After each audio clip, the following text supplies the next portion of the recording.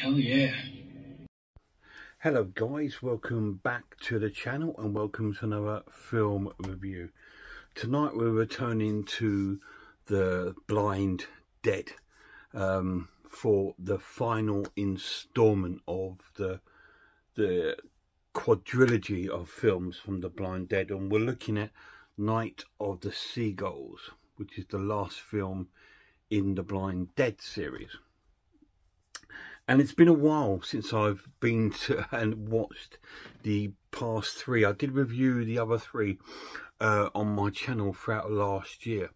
And I've had a wonderful time watching them. So this was the very last installment, which I've really putting off because I just don't want to watch it, because I don't want it to end. This is absolutely daft, isn't it? Because I can watch them over and over again.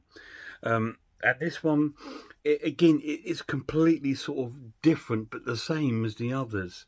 It's a wonderful story based on this sort of remote sort of fishing island, if you like, with this little fishing village with the locals there. But before we get to meet them, we get casted back to the past, where we see again our Knights Templars living on this. They seem to have lived everywhere, but live in the same sort of place. And again, they're doing their normal sort of sacrificing of women, which they believed are witchcraft or whatever it is. But they're sacrificing, and they've got this kind of statue in this one, a semi-like frog-looking statue, where they sacrificed a woman and they cut out her heart and they feed it to this statue. And I don't know why. It's not told why they're doing it. They're not talking. Not only are they the blind dead, they're the silent dead. They're not talking at all. And then it cuts to modern day. And it's really not so modern. It's very sort of 60s, 70s look to the film. And we see our new doctor and his wife arriving to the island with their flared trousers and their modern clothing, and so they just don't sort of fit in with the rest of the village. And again, this is a story a little bit like American Werewolf in London, where they're not welcome, or The Wicker Man, where they're not welcome on this island. They're not wanted there, because this island is set in its ways. It has its own sort of like beliefs, its own sort of folklore, and they don't really like outsiders, so they're shunned. They are shunned from day one, and nobody wants to talk to them, apart from one sort of disabled man who lives on the island, who has like a speech impediment and a limp. They take him in one night because they see him outside, and he doesn't want to be left outside at night because of what's happened at night. The former doctor leaves the island, and he tells them to leave, don't stay here. But if they do stay there, do not go out at night, and all this sort of things. All these sort of weird and wonderful things going on. And night time falls, and the wife, as they're laying in bed trying to sleep, she hears like bells ringing, and it's not Monk's Wood. She hears bells ringing, like a church bell ringing, and it spooks her right out, because it's a strange time of night for them to hear it.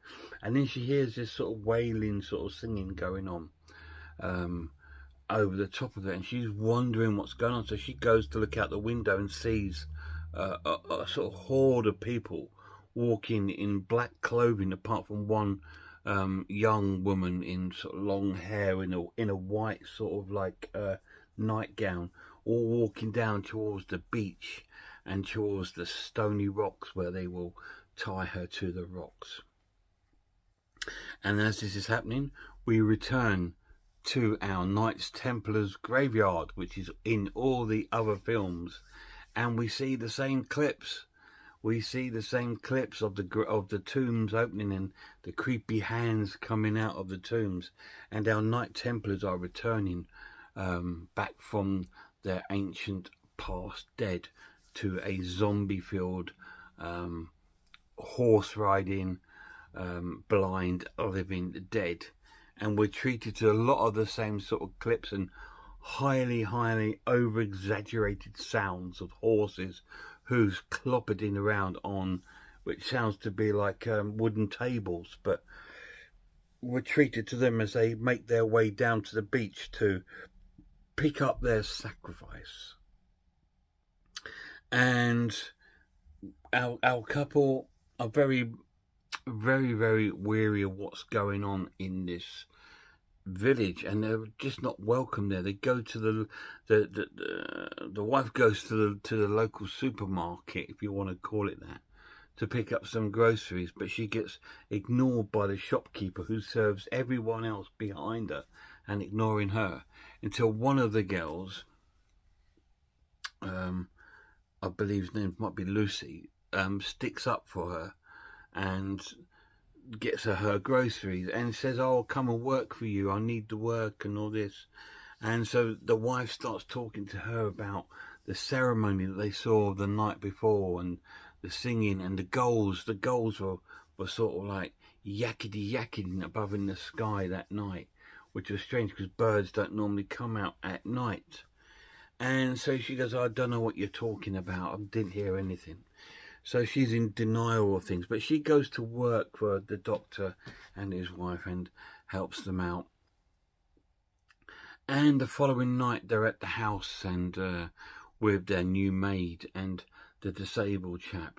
They're both, and the doctor and them are all in the house, and there's a knock on that door, and they open it, and it's a young sort of redhead girl comes in, all sort of scared and petrified and running away from something. She goes, "Please, they want to take me away, they want to take me here, please help me." So the doctor gives her some sedative medication, and then there's another knock on the door, and it's an old woman and a man from the village that have come for the girl, the redhead girl. And they don't try and stop them or anything, so they take the redhead girl away. And again we see our horde possession of these people dressed in black as they take this redhead girl down to the rocky area on the beach for the next sacrifice. And again we're treated by zombies on horseback, the blind dead on their horseback, going along the beach with the waves and the sea splashing in the horses' feet, and it's a wonderful sight, although very poor quality. You can imagine what it would look like today. You have to, because the picture quality on this is abysmal.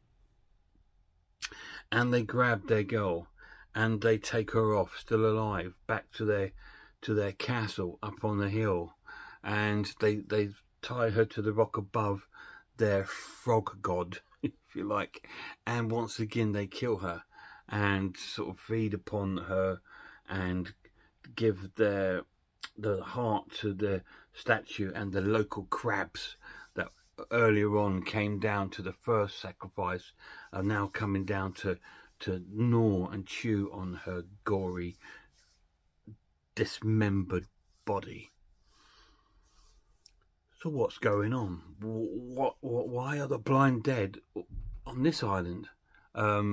Before they were in Spain, and then they were on the ship, and now they're on this island here. And they seem to once again be a part of this village's folklore and history. And the villagers are scared of them. And they're using all young girls. Where are they getting these young girls from to sacrifice? And our dead seem to be thriving. So is our doctor going to fathom this out? Is him and his wife going to survive the mystery and the extreme murder of the blind dead? Are they going to survive it through and carry on living on this island, or are they going to have enough and scurry away?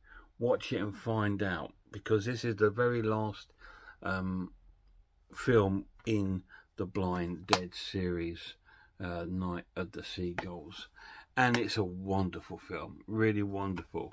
It's not my favourite. It is a lot of people's favourite within this sort of like collection of wonderful films. It's not my favourite of them, but it's still really, really cool. But I've got to say, for being the last one in the series, it's the worst looking one. The picture is dreadful on the transfer on this one. It's very blurry, it's very dark, and there's a lot of dreamy camera work, you know, similar to as you know, some of the other sort of like Dress to Kill and all those sort of films have got this sort of dream-like blur over the film, and sometimes it's difficult to work out the faces of the zombies, which in the others was quite clear. And it does lack the quality picture. I don't know if they ran out of budget or they just couldn't remaster this in any stronger or better way than they did the other three. But it is the worst looking three, the worst looking one in the set of the Blind Dead. But it doesn't mean it's the worst film, because the film is fantastic. It's probably my second favourite, to be honest, out of all of them that's in the set. To be honest, my favourite is still the very, very first one, Tombs of the Blind Dead. I think it's because it had such a charm to it, and it was my introduction to the Blind Dead, and I was absolutely taken aback by it, and it was fantastic. But this is probably my second favourite in the series, so I can recommend it to you. It is really, really cool. The set of the Blind Dead is well out of print, so if you can pick it up, try to, but just shop around, because it does go for some horrendously high prices, because it is out of print. But it's definitely a series worth having if you're into your zombie films, definitely, or if you're into European horror and sort of old school. This is very old school, but it does have gore in it. It is quite gory. Like I say, you get hearts being ripped out, and you know, and crabs eating the remains of bodies. So it can be quite a gore film if you're not into any sort of blood, and it can be a little bit strange and eerie to a lot of people. Very uncomfortable watch. This was quite an uncomfortable watch, because it was not because anything else, but it being rather eerie. It was really sort of eerie and played quite straight. And the thing I found really strange about this one is it's spoken in English, and the others are all in Spanish, and this one was in English. So that really threw me out, and it added an extra sort of like eeriness to the film, because it's almost like, you know, wrong. It's wrong. Why is it in English? It should be Spanish.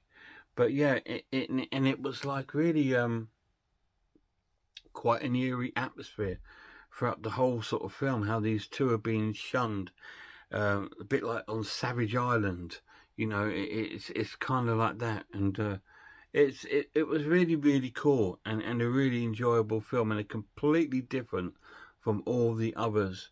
Like I said, the first one was based in Spain in this sort of festival period, and our zombies are tormenting them. And the second one is a bit like a sequel, but then turns into a little bit like an Evil Dead film, and a sort of like survival home invasion kind of one. And the third one was based on like a galleon ship, and this one's based on an island. So they've all been completely different.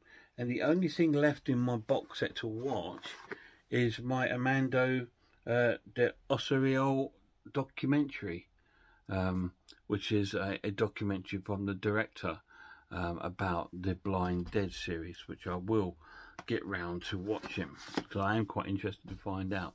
And then that is completely done. Amazing. Check it out if you get a chance. If you can't, check out some other horror channels.